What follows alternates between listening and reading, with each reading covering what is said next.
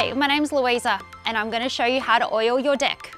It's important to oil your deck for 3 reasons: for patchiness, discoloration and deterioration. For this project you will need a deck cleaner, deck oil, a paintbrush, an outdoor broom bucket, deck oil applicator and your safety equipment. Before oiling your deck, it's important to remove everything from the deck and also give it a good clean. Now the deck's clean, give it a hose down, just ensure it's damp enough before applying your decking cleaner. Use 1 part deck cleaner to 4 parts water, mix it thoroughly, apply generously all over the timber with a brush and then leave for 10 to 20 minutes. After that, rinse off with a high pressure or garden hose.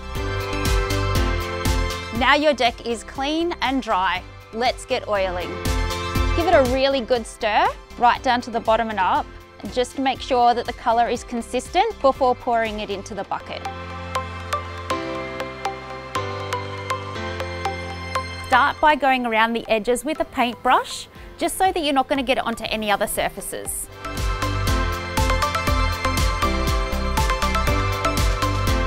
When applying your oil, go with the grain of the board, ensuring that you cover the whole board back and forth without stopping so that it doesn't then cause patchiness.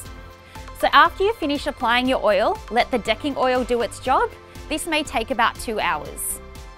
Now that the first coat is dry, it's time to apply the second coat. When doing your second coat, ensure not to put too much onto your boards because this may cause pooling. So now that your second coat is dry, it's time to style your deck and pop everything back in its place. And now that it's complete, it's time to enjoy your newly oiled deck.